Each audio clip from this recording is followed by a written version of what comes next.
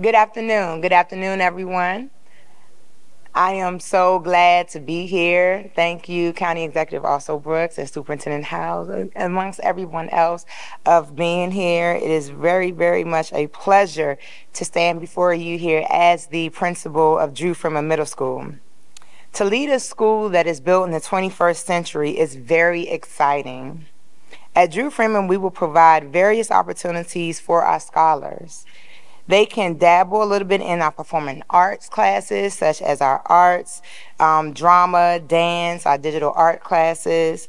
We also have a growing AVID program that will help guide our scholars down to really have the best path for them for their career interests. We also are adopting a new autism program that we will definitely provide the necessary skills to ensure success in their future. Learning and enriching our scholars is not the only thing that we do here at Drew-Freeman Middle School. We like to hone in on our social and emotional learning for our scholars, and with the collaboration spaces that we have here in this new building, it's going to allow us to do just that in an intimate setting. We're not just going to focus on the social and emotional learning, but we also want to make sure that our families are truly our partners. We have definitely partnership with Ms. Jacobs. We also have 988 and our Boys and Girls Club, just to name a few of our partners we have here with Drew-Freeman Middle School to ensure that our families, our scholars know that we are providing them with wraparound services. Understand that I am definitely committed to ensure that we are going to do the work that is necessary to elevate our scholars' mind, to truly impact our futures. I definitely look forward to seeing our families and our scholars August 16th at our community opening day and our parent/orientation, but also August 25th, where we have our student orientation so they can see exactly how the school day is going to go. Again, I thank you guys for coming out here to explore this new 21st century building, and I look forward to just starting new beginnings. Thank you. Good morning, everyone. It is yet another wonderful day in Prince George's County. We have such great news today and are just excited as everything to be here. It's been really exciting for me to have the opportunity to tour this beautiful new Drew-Freeman Middle School. Principal Kyler, thank you so much for your leadership. And we are excited about all that will happen and all that will transpire in these walls under your leadership. So we thank you for being here this morning.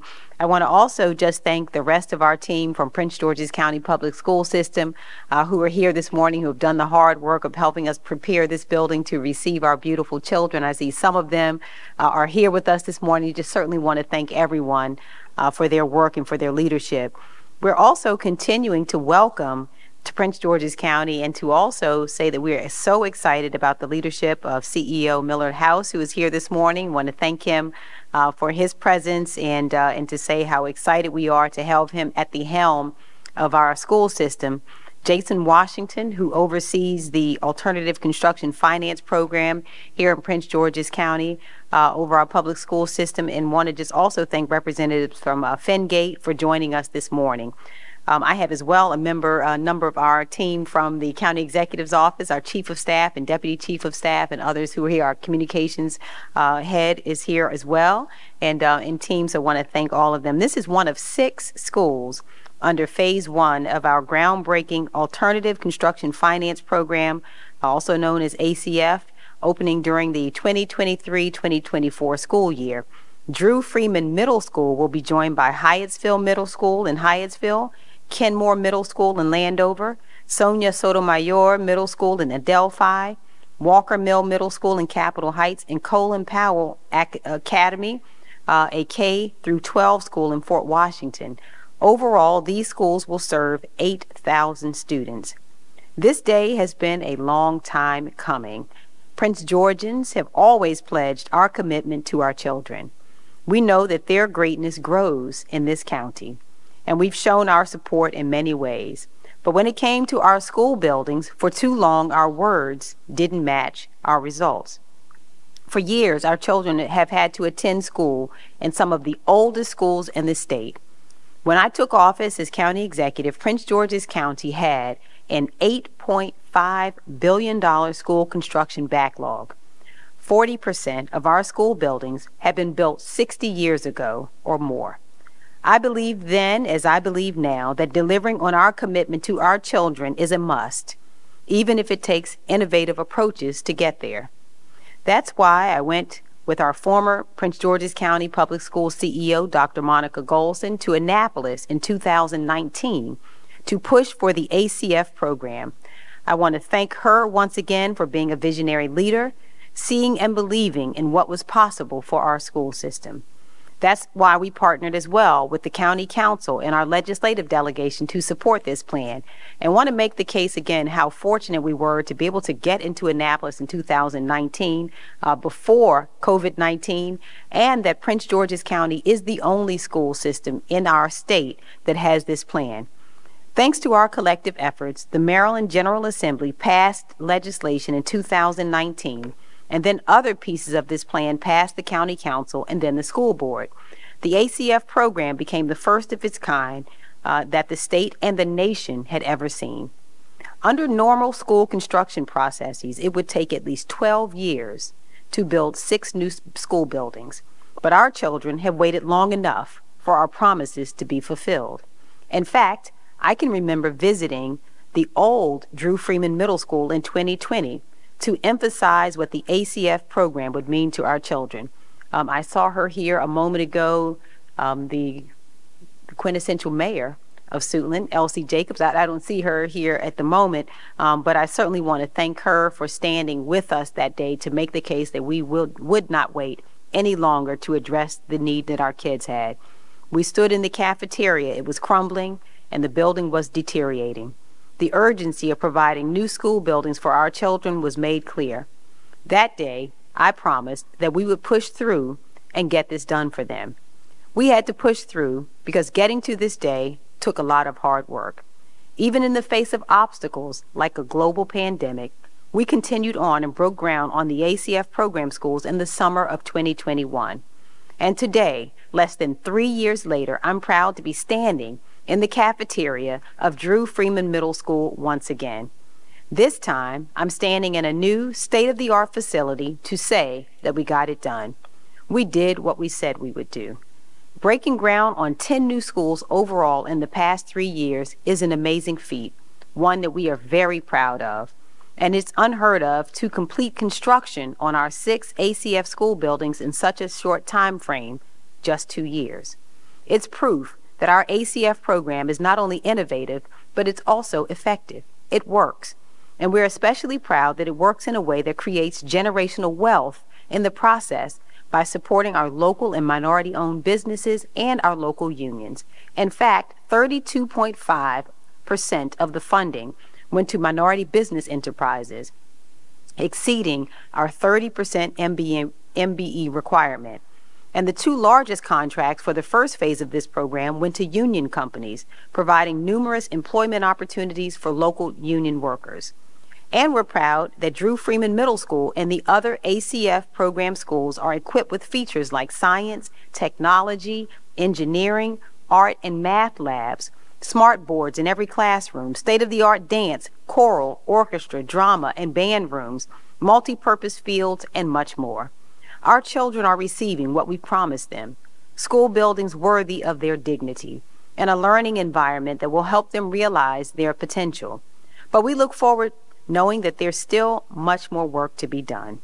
We still have some of the oldest school buildings in the state, and we need to continue to address this issue with urgency.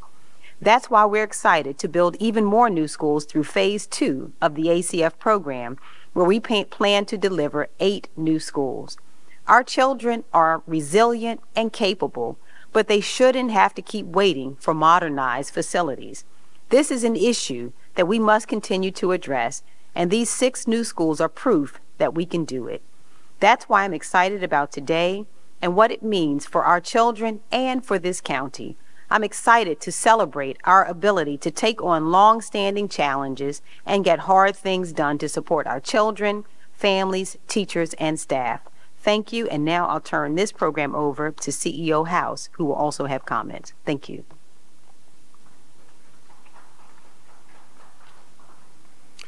Well, good afternoon.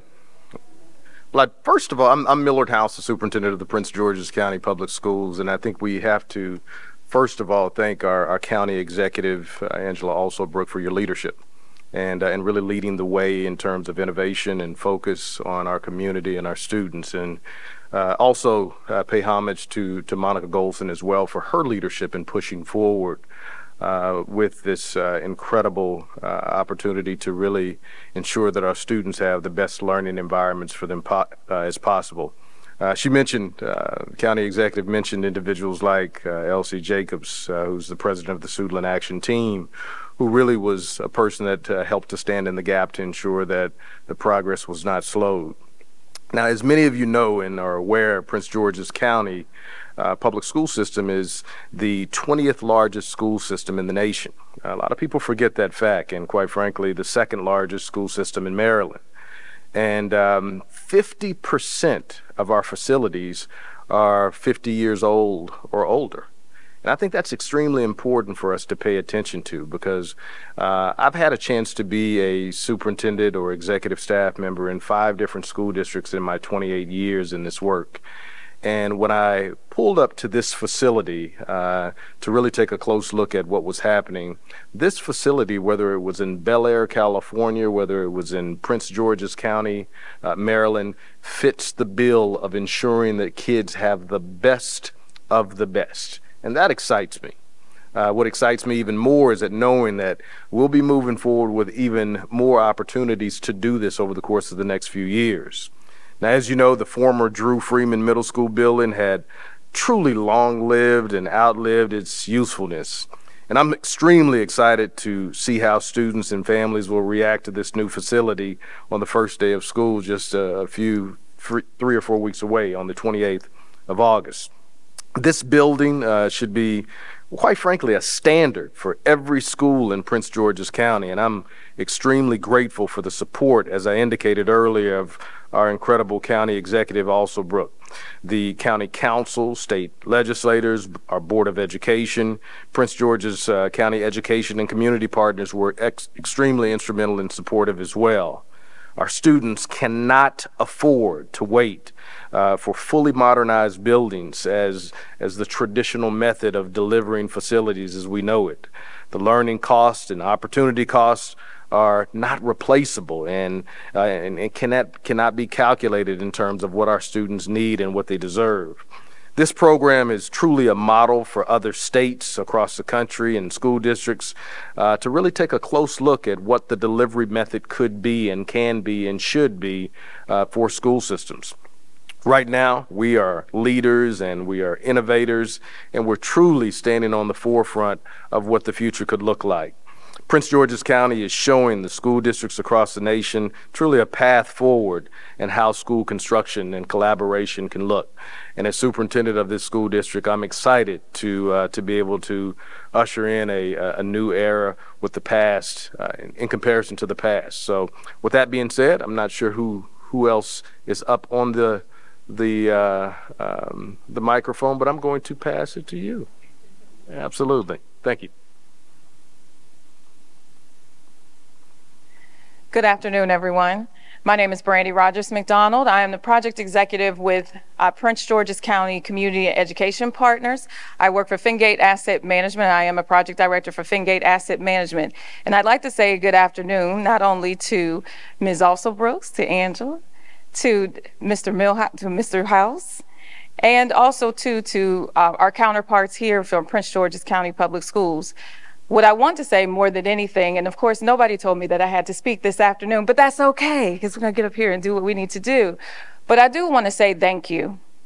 We are so incredibly thankful for Jason Washington, who is director of the Infrastructure Office for PGCPS.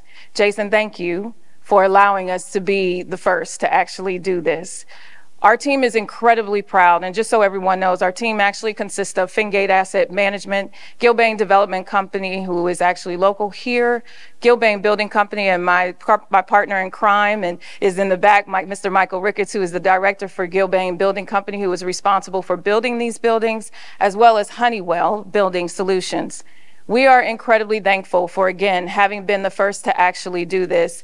And we are so proud to see that these state-of-the-art schools will be here now to serve 8,000 students and to be sure that these students have a high-end education and make sure that they have everything that they need in order to be successful in moving forward. So that would be it for all that I have to say this afternoon. But thank you again to each and every one of you for allowing us to lead this project and to basically make sure that this came to fruition. Thank you so much. But there, is this the answer to the critics of the P3 program, the project labor agreement, staff and all of that? Absolutely, an answer to any critic. I don't know who could criticize building schools for children. It is what is needed. It's what our community desires. It is what our children deserve. Now there are details. And in the details, we've worked on the details. We've been as inclusive as we could. We've had broad community input and support. We have also included unions. We have made sure that, and Jason can answer some of the more specific kind of charges we've seen regarding this. But the end result is we have an $8.5 billion backlog in building schools. And what we were not going to do is to continue to cough, hesitate, make excuses, complain, point fingers. We're going to build schools for children that are reflective of their dignity and what we feel about them. I think this is a great example of what our kids deserve, and the adults need to figure out the details, which is what we have work to do. But at the end of the day, what is most important at the end of any day is that we deliver for our children. And we are going to build these kinds of schools for our kids so they don't learn in places that are deteriorating, that are 50 and 60 years old, the schools that build schools that they can actually feel good about.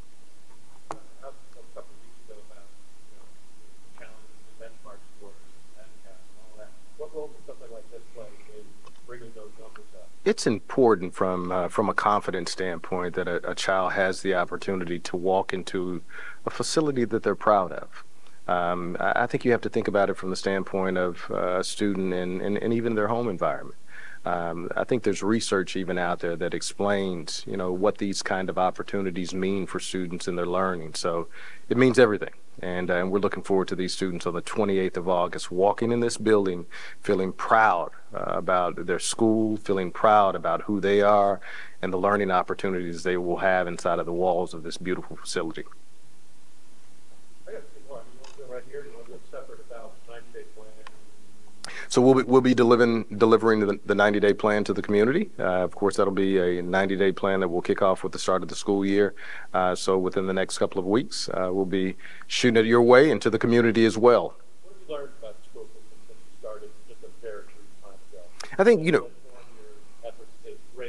That that's a part of what the 90-day plan is about. But what we do know is that middle school is an area that has to be a focal point as we think about what's happening here with this group of middle schools, and knowing that 6 brand new middle schools will usher in hundreds of students over the course of time.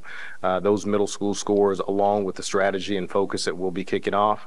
Just this past weekend, we had the opportunity to bring all principals together in our SLI annual conference to really focus on exactly what it is that we know that has to improve. So middle school literacy, middle school math is a big focus, but we're excited about that. That'll be a part of our listening and learning tour. And what I also have learned about this community is it's an incredible place to be. We want to make PG, Prince George's County, the place to be. And we want to make certain that our families agree that when it's that choice and comes down to that choice to ensure that they choose where they want to send their students, we want them to come to the Prince George's County Public Schools. Teacher shortage, where do you stand on the numbers now? What's being done about it? What's going to happen? That number is decreasing over the course of time. It's been interesting. Just this past week, I had the opportunity to be a part of the Biden and Harris administration delivered on a apprenticeship program that my former school district, we were the first in the country to do so. We're definitely looking to ensure that we provide more and more individuals that would like to learn through the apprenticeship method, more of a grow your own type of opportunity. What we are seeing is the numbers going down. So at the start of the school year or the start of the summer, I can't remember the exact numbers, but those numbers are decreasing every week as we hire more and more teachers. So we'll keep plugging away to ensure that we have as many highly qualified teachers in front of students on the first day of school.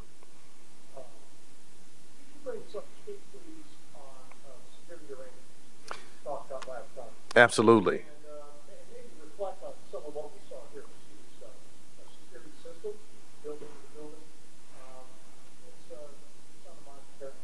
So it was a very thoughtful process in terms of design in reference to all 6 of these facilities, everything from individual classrooms to entryways to everything was thought of from how students enter the building to how adults who are not a part of the school personnel sign in could check into this building as well. Now, when we talk about security enhancements, as you all know, the Prince George's County Public Schools made the decision to move forward with some different security enhancements, and that's going to be a phase-in approach. We've listened to the community, the feedback, and what we're going to do is start specifically with our high schools. Not all high schools, but we will be starting with a group of high schools in terms of the security enhancements. We talked also about clear backpacks, and that will be a high school piece as well. So it won't be a full phase-in approach for the entire school district, but we're focusing specifically on high schools. Our hope is to work with community partners, our foundation, to be able to provide as many of our high school students with that clear backpack for the first day of school. What's important is that they're in school, and we're doing our best to work with partners again to ensure that they have what they need to be in the safe environment that we want them to be in. Talk about it. I know your foot was on the gas. You're hoping to have all the high schools ready to go, along with some middle schools. Obviously, that needs to change somewhat. Describe what the bridge is doing. So again, the phase-in approach is just ensuring that we have what we need on the table to move forward. What we know now is that there will be a group of high schools that we will have the necessary equipment to move forward. And our goal is to ensure that from a backpack standpoint that we have as many, I don't want to go as far as saying all, but as many of our high schoolers outfitted with a clear backpack as possible. Can I talk a little bit about the sort of metal detector headline that you've been working with for the past few weeks? Some of your thoughts about that and the security enhancements you're seeing in students, cameras and all of that. And notably the bathrooms, which are much, they're private, but cool. Yeah, there's nothing more precious than the lives of our children, teachers, administrators, and other staff in these buildings. That is the most solemn obligation we have every single day as people enter these buildings, is to ensure that they can do so safely. And so we really have spared no amount of thought. We will spare no resource to make sure that when our children and all of the staff and others who come into our buildings, that they will feel safe here. And it is unfortunate that not only our school system, but we're finding that we're in line with other school systems across the region and across the country who are making similar adjustments to the ones that we're making. It is a reality that we're living in now, is that throughout the country, this is an issue at the top of mind of people who are making decisions for our kids. And so we want to make sure that we have made those decisions as well. We have great confidence in CEO House and our school board, who are working in concert to make sure that we make the right and make very measured sorts of choices. But security is number one. Teaching and learning will happen in all of these buildings, but we know it cannot happen in a place where people are unsafe, and we will not have environments that are unsafe for our kids.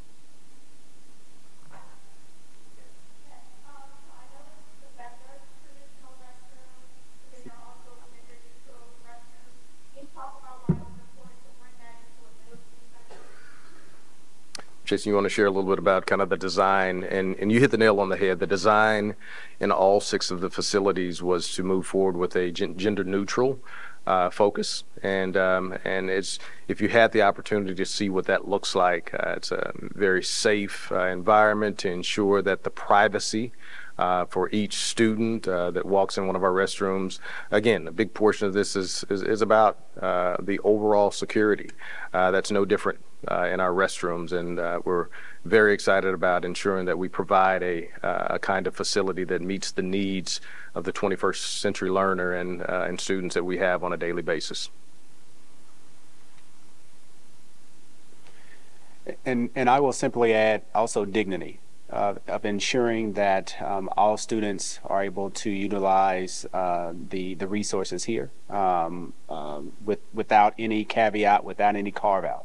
What we want to make sure is that students can solely focus on learning and being here and not worried about stigma or anything else. And so what you've seen and how we've approached it really was not to be forced to do it, but feel like this is the necessary route in terms of fully inclusive environments that our students can totally come in and focus on while they're here, which is to learn. And so there are gang and gendered bathrooms in community spaces. As we welcome the community in, you'll see those down there, but on each wing they are gender neutral. And they're set up in a way to provide the respect and the security and the privacy of each student, while also ensuring the safety of the campus, and with teachers having the opportunity to observe from a distance, and also to just, as I said, just focus on the dignity and respect of the students that are there.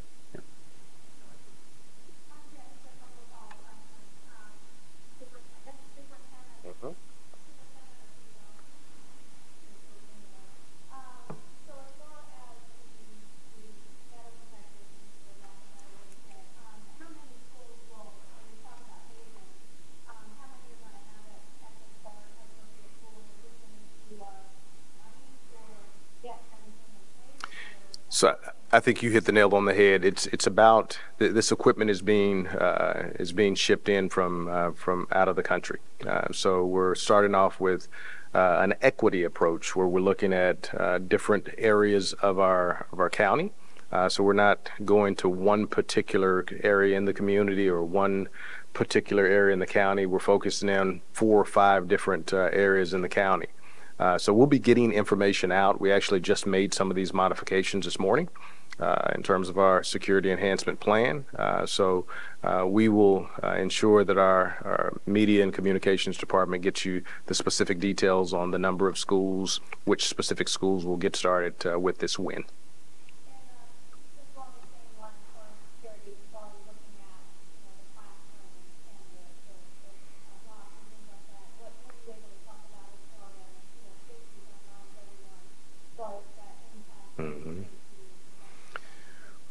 What we can tell you, and Jason can go into detail, is that, again, it was a very thoughtful approach in terms of design to allow for any potential intruder on one of our campuses to have kind of a second layer of protection for our students and for each classroom. So teachers have the ability to ensure that their specific classroom is on lockdown. We have the ability, exterior terms of our doors, to do the same thing when we're coming in the building. So there's a couple different layers of protection as our students come into the building and as they go into the classrooms as well, which is just smart and is just what, from a design standpoint, as a parent, as a community member, as an administrator, a teacher, staff member, it's just the right thing to do. We have precious cargo in these buildings, and we want to make certain that we keep them safe. So from a security standpoint, we would prefer not to get into too much detail in reference to what that looks like. But what I can say is that it's smart security technology that allows for us to do the right thing in the right time frame that we have a situation that it warrants.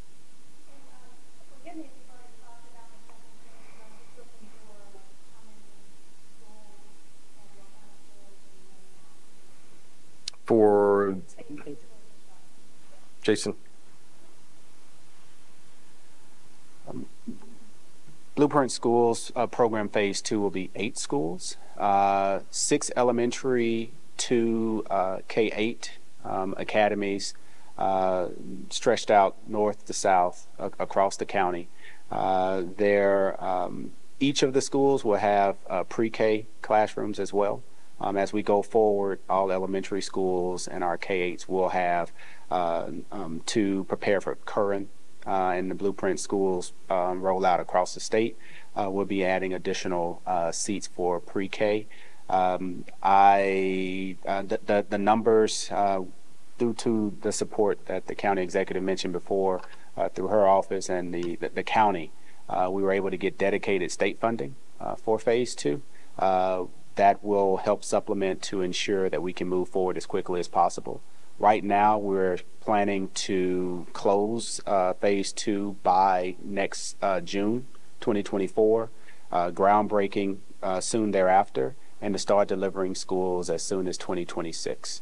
All 8 schools will be delivered by 2028, and so it's a fairly aggressive program to meet the call to action that we've received from our leadership, is that we need to move as quickly as we can to get our students into worthy buildings as soon as possible. Yes, it would be the same setup as before. It would this time with additional contribution from the state, with a same right now 30-year services agreement tied to it. So it would be a second phase of the Blueprint Schools program.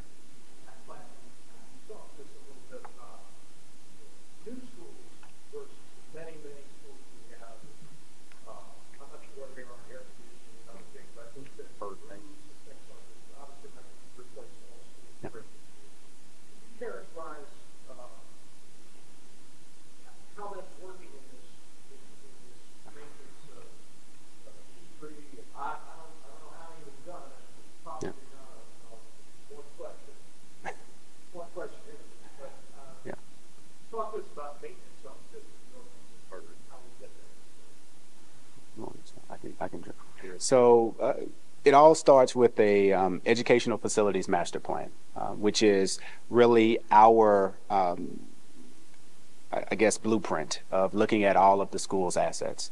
There are over 200 school buildings and facilities that we operate, and they are set up in cycles. So what the P3 will handle, once phase 2 is done, we will have addressed all of the cycle 1 schools that we have identified. And that's what really the public-private partnership is focused on, a jolt to clear, to basically accelerate addressing cycle 1, cycle 2 through 4 schools. And so that is step 1. But the P3 is but one stool. It's really 3 legs of a stool process. So there are also what are known as stage renovations. Those are specifically funded locally, and those are where we have schools that have good bones, but they just basically need a facelift. But it's still structurally sound, and that's one route. And then the final route is the traditional CIP route. Which is where we match up local funds with state funds. And so right behind us here at Suitland High School, that will be utilizing the traditional capital improvement plan or CIP program. And so that is how we are really attacking and addressing deferred maintenance and the conditions of our schools. The public-private partnership is not the panacea. This is not going to wipe clean all of the noted deferred maintenance that exists.